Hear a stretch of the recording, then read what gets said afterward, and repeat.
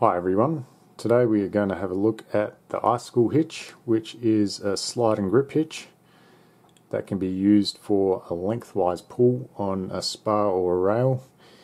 You can see that you can slide this up and down, no problems, and this is quite a slick rod, but if I pull on this working end and apply a load, it'll grip no problems.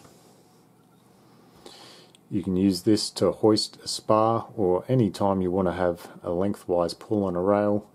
I've used this to tie up around metal stakes so that I could pull them out of the ground.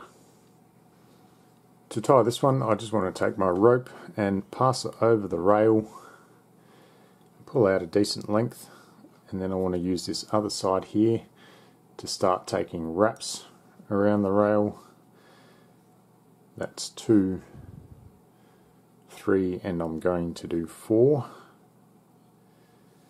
keeping these coils nice and parallel and not crossed.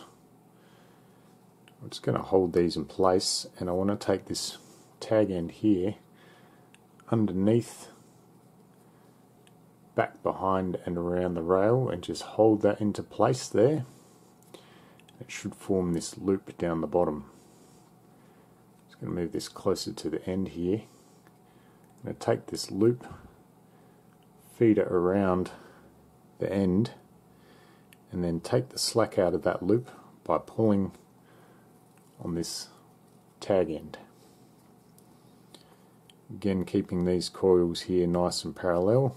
We just want to tighten that up, and then we're free to move this knot up and down just by pushing on either side of the knot. But when we want it to grip, we just need to apply a load to this working end here, and the knot will grip in place. And then after we've released the load, this knot is free to move again.